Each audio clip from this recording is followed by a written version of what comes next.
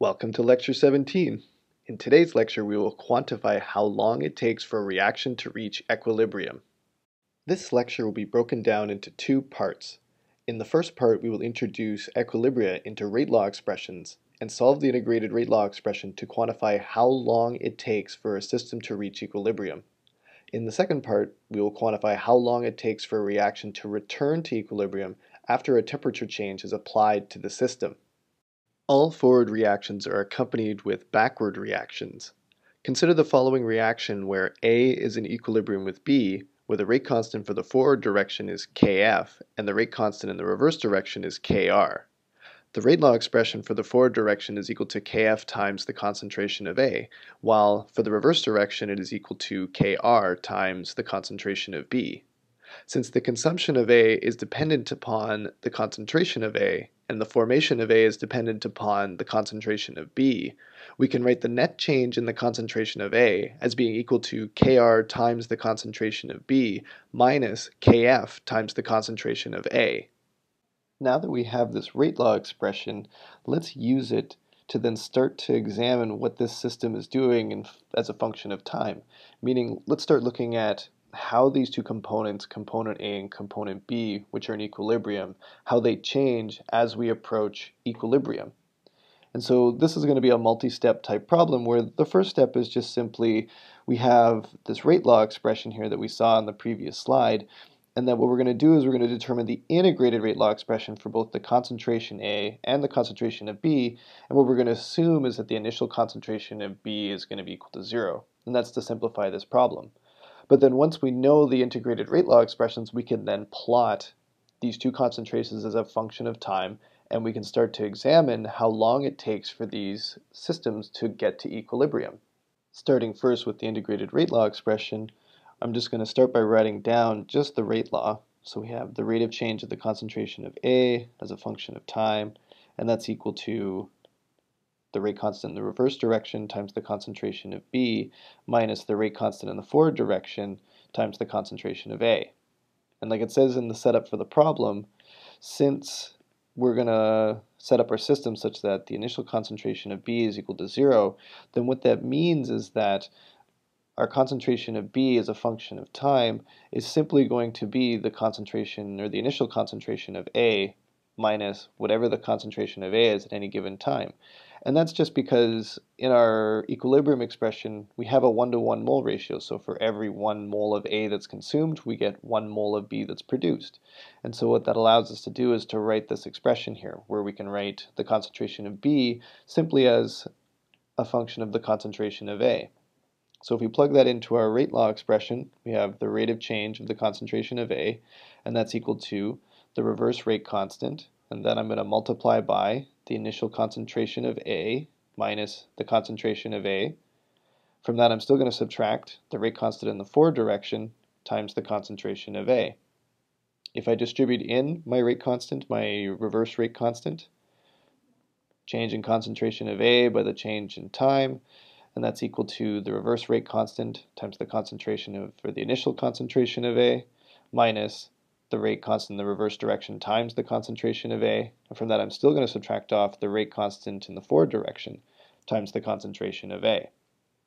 And then finally, what I'm going to do is I'm going to distribute out this concentration of A term, and what that leaves me with is the rate of change of the concentration of A being equal to the reverse rate constant times the initial concentration of A minus the concentration of A times the reverse rate constant plus the forward rate constant. At this stage, we can actually set up our integrals now. And so what I'm going to do is I'm going to start by saying I'm going to start isolating my variables. So here I've got deconcentration of A, and I'm going to multiply so that my right-hand side is going to have my dt. And so all that means is that I'm just taking my dt term and I'm just going to just multiply both sides by dt so I have it on my right-hand side. Because I've got this whole portion here that has to do with the concentration of A, well, I need to move all of it to the left-hand side because I can't actually isolate for my concentration of A at all. So what that means is that I'm going to have here in my denominator Kr times the concentration of A naught minus the concentration of A times Kr plus Kf. And then I'm just going to take the integral of both sides. My right-hand integral, well, that's just from 0 to t. And my left-hand integral, that's just going to be from the concentration of A naught, so my initial concentration, to whatever my concentration is at any given time t. And now to evaluate this integral on the left-hand side, I'm going to use integration by substitution. So what I'm going to do is I'm going to let u be equal to Kr times the concentration of A naught minus the concentration of A times Kr plus Kf. So basically everything here in my denominator, I'm just going to let that equal to u. My du by d concentration of A, well, that's just going to be equal to, in my first term here, I can see that there's no function of concentration of A, so that's just basically equal to 0. And from that, I'm going to be subtracting off. Well, here I've got a concentration of A times a constant. So what that leaves me with when I take the derivative with respect to the concentration of A is just Kr plus Kf. And so what this means in the end then is when I rearrange to find what is my small change in concentration of A, when I rearrange, it's just equal to du divided by the negative of Kr plus Kf. And so it is these two terms where the first one is u and the second one is this term that has to deal with deconcentration of A that I'm going to stick back into my expression here on the left-hand side. And this is again just to simplify this integral that we're about to do. So let's now apply this substitution and let's start to evaluate this integral. By applying this substitution, I'm also going to be changing my bounds of integration on my left-hand side integral. And so I'm going to write them in terms of u, which means that I'm basically just going to be substituting in the concentration of A naught anytime I see the concentration of A inside my substitution, because that's my independent variable in this integral. And so that means that my integral starts from Kr times the concentration of A naught minus the concentration of A naught times Kr plus Kf. And that on the upper bound of my integral, I'm now just going to substitute in the concentration of A into my u term wherever I see concentration of A. So meaning I'm just going to write in that exact same expression. Kr times the concentration of A naught minus the concentration of A times Kr plus Kf. And then I'm going to make my substitutions, meaning that since this whole denominator here in this term, that's what I set equal to u. So I'm just going to write 1 over u. And I have my dA in my numerator here. Well, my d times the concentration of A is just going to be equal to du times du over minus Kr plus Kf. And that's still going to be equal to this integral from 0 to t of dt. This integral now is actually pretty trivial because what I have is essentially an integral of du over u. And since the minus Kr plus Kf is a constant, then that can come straight out in front. And so that's why I'm going to write it straight out in front, since it's just two constants and they don't play anything in the integral. And like I said, the integral of du over u, well, that's just the integral or the natural logarithm of u. And since I'm writing this in terms of this substituted coordinates, then I'm just going to then just write in my bounds using the same coordinate system, Kr times the concentration of A naught minus the concentration of A naught, Kr plus Kf. And on top, my upper bound is Kr times the concentration of A naught minus the concentration of A naught, Kr plus Kf. And what that's equal to here on my right-hand side, well, my integral of dt is just simply equal to t, and that's evaluated between 0 and t. So now if I apply my fundamental theorem of calculus, what we end up with is 1 over the negative Kr plus Kf, and I have my natural logarithm of, well, I have my upper bound, which is Kr times the concentration of A naught minus the concentration of A times Kr plus Kf. And from that I'm going to subtract off the natural logarithm of Kr times the concentration of A naught minus the concentration of A naught times Kr plus Kf. And on my right-hand side, I have t minus 0 when I evaluate the fundamental theorem of calculus for that term. Now all we have to do is just simplify this expression.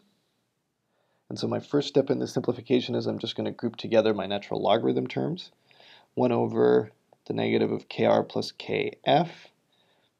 And I can write this natural logarithm term, or this difference in natural logarithm terms, as the division of the two pieces, meaning the natural logarithm of Kr concentration of A naught minus the concentration of A times Kr plus Kf divided by Kr concentration of A naught minus the concentration of A naught times Kr plus Kf, and that's going to be equal to T. My next thing I'm going to do is I'm going to now start to simplify some of these terms and move some stuff around. First of all, I'm going to multiply both sides by negative Kr plus Kf, and so what that leaves me with is minus Kr plus Kf times T on my right-hand side. What I'm also going to do is I'm also going to distribute in this concentration of A naught into my denominator, and then I'm going to factor it out. So what that means is I'm going to have the natural logarithm of Kr, concentration of A naught, minus the concentration of A, Kr plus Kf, and that's going to be over the concentration of A naught, and since I've distributed it out, I'm just left with Kr minus Kf, since I'm now also distributing in this minus sign, so that goes into both of these terms here. What that leaves me to do then is I'm able to cross off these Krs on the bottom. And so what I'm left with here on the bottom is natural logarithm of Kr, concentration of A naught, minus the concentration of A times Kr plus Kf, divided by the negative of Kf times the concentration of A naught. And that's equal to the negative of Kr plus Kf times T. It's always more convenient to be able to solve for these expressions in terms of the concentration of the thing that you're trying to find, in this case the concentration of A, and that way then we can easily then see how does the concentration of A vary in time. So I'm going to continue to work on this to solve for this concentration of A. That means my next step is to take the exponent of both sides, and so the exponent of a natural logarithm just cancels out both of those terms, which means I have Kr times the concentration of A naught minus the concentration of A times Kr plus Kf, and that's divided by negative Kf over the concentration of A naught. And since I have to apply the exponent onto the right-hand side, then that means I get e raised to the power of negative Kr plus Kf times time.